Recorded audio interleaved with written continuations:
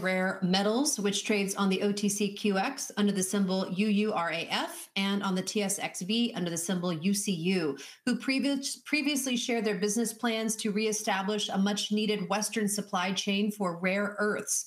Their technology is known as Rapid SX, and both Canadian and US governments have invested in running many hours at their commercial demo plant as they prepare for commercialization. Happy to welcome back CEO Pat Ryan. Hi, Pat. Welcome today. We're looking forward to hearing your update.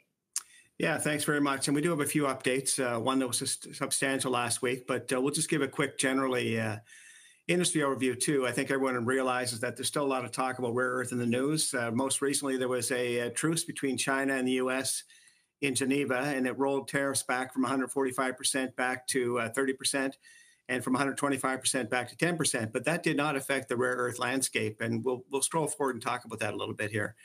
Cautionary notes, disclaimers, of course. The supply chain, just wanted to go back and remind everyone, this is the rare earth supply chain. So on the far right, or at the far left, you have up-and-coming rare earth mines around the world that are non-Chinese, because we're looking at the non-Chinese Western world developing rare earth supply chain, which is very much needed for many applications that are critically held by China right now, in particular with emerging industries. But there are numerous resources around the world. They're in Australia, they're in South America, they're in Eastern Africa, they're in the Far East, not China, but areas like Vietnam. And Ucore is working with those companies to allow their rare earth concentrate to make its way into that mid-market, which is where the separation of the individual rare earth elements happens, where you get the rare earth oxides or chlorides. And that separation is a very technically challenging, difficult assignment. It needs good tech, and it needs a lot of smart engineering. And that's what we've been working on for the past 4 years as we acquired Innovation Metals Corp back in May of 2020. They had a very unique technology where the existing chemistry used to separate out rare earth oxides could be made much more effective with a column-based technology, which is what we're using, a column-based technology in order to separate out the rare earth oxides. So that mid-market is very important. That's the part that's missing in the Western world. In order to bridge the up-and-coming mines on the left with the downstream alloy and magnet makers, that's where the key is. And in fact, it's been identified most recently by the US government that in order to solve this problem for the US and for the Western world, money has to go into the processing and refining in order to move it forward. On the far right, you have the magnet makers and the alloy metal makers. The magnet makers are primarily in Japan right now. There are a couple or one in particular in Europe. They're starting to set up shop in the US, but it'll take a little bit before we finally get there. But they need the inputs, and in particular, they need the heavy rare earth inputs. You may recall last time we spoke about light rare earth and heavy rare earth. And the heavy rare earth is what's needed in order to make a permanent magnet. It'll help it hold its magnetization at very high temperatures. And the use of the permanent magnet goes into, it's converting electrical energy into mechanical energy. It's the most efficient means. There's no replacement for it. And we're looking at things like EV motors that get hot, wind turbines where 2 tons of permanent magnets go into a wind turbine, defense applications like F-35 fighters, as well as robotics. By 2035, robotics will be the largest user of permanent magnets. And you may have heard some news about Elon Musk and his quest to get permanent magnets from China. Scrolling forward. I think I lost my tab here. Trying to scroll to the next slide. Oh, there we go. Never mind. Okay. Yeah,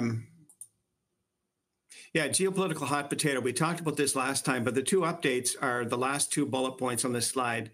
So on April 15th, which was just on the day that we had the last Emerging Growth Conference, there was an executive order that came out. It was essentially a 232 investigation, which said that we're going to take a look at the market in the Western world, the US primarily.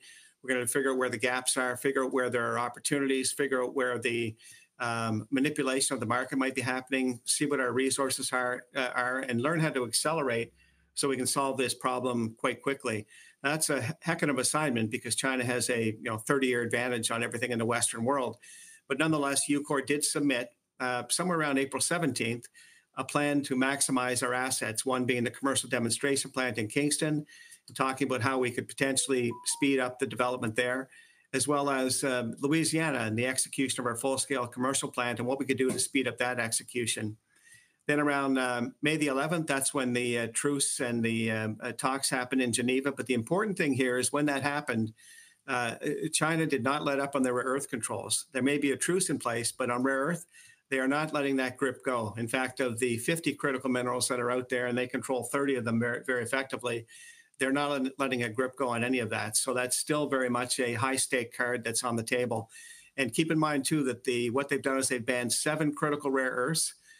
They include, things like terbium and dysprosium that are heavy rare earths that are not available in the Western world. They also include samarium, used in samarium cobalt magnets for F-35 fighters and other military applications. Gadolinium, used in nuclear reactors, and then a couple of others that are very crucial to the path forward. Reminding everyone, these are the assets that Ucore has. We have a commercial demonstration plant in Kingston. We've been running thousands of hours at this plant in order to develop the technology for commercialization. And what you see on the right is the commercial demo plant that will be copy and pasting our technology from the left side of this screen into the right, and that will be happening in 2026. The big news since we last met is coming up here shortly. This is a map that shows how the product will flow. We'll have inputs coming from outside the US, South America as rare earth concentrate, coming from the Far East as concentrate, Australia as concentrate into Louisiana, and then shipping back out to magnet makers in Japan, metal makers in South Korea, metal makers in the UK, and a couple of others that we're working offtake relationships with right now. And we'll hear more about those offtakes in the months ahead. And then moving forward further here, if I can scroll further, there seems to be an issue. Come on. Can't seem to get, there we go. Okay, yeah, big news. This was the big news. The big news was that last week, the US DoD, and we have a program with them, we're running $4 million of just runtime. It's a $4 million US program, but they stepped up and said, this technology is really showing the metrics and the deliverables that we need. We will invest an additional $18.4 million. It's a grant. And essentially they've said is, go ahead, continue your engineering and build your first production line in Louisiana. In fact, build the infrastructure for 3 production lines, and we'll fund also the first production line going into this facility. So $18.4 million was funded by the US DoD. We have confidence that there could be additional funding coming up, but that was a big step forward to allow this to take hold for the company. And then next here, as I continue to struggle with scrolling forward, well, there's some near-term drivers I can't seem to get to. I don't know why.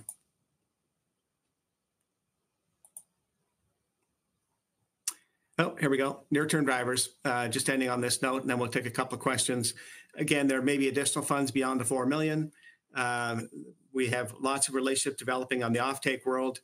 The 18.4 may be met with additional funding. Recall I mentioned that we submitted on, based on the 232 investigation, we submitted our accelerated plan for Kingston and for Louisiana. There could be additional funding coming that we would hear about. And other feasibility study advancements as we work towards first mover production in Louisiana. So very, very substantial for the company. I'll stop there. All right, Pat, let's jump into some questions for you. Let's see, the latest news on the further $18.4 million investment from the DoD is pretty substantial. So talk about the timing to execute that. Yeah, absolutely. So we're looking at getting the infrastructure for the first 3 production lines in Louisiana completed by the first half of 2026. We're looking to have that first production line to go within that infrastructure of 3 production lines, again, in the first half of 26, and maybe a little quicker if the DoD steps up and says, we actually have additional funding to accelerate further, and that would be based on the 232 investigation. So first part of 26, first mover. The key here is we're going to be processing and refining heavy rare earth. And could this be more future support from the DoD?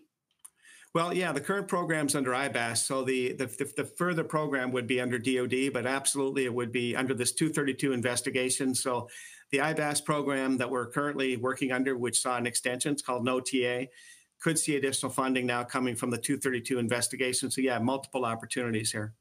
And how are your rare earth feedstock discussions progressing? And are you concerned about tariffs?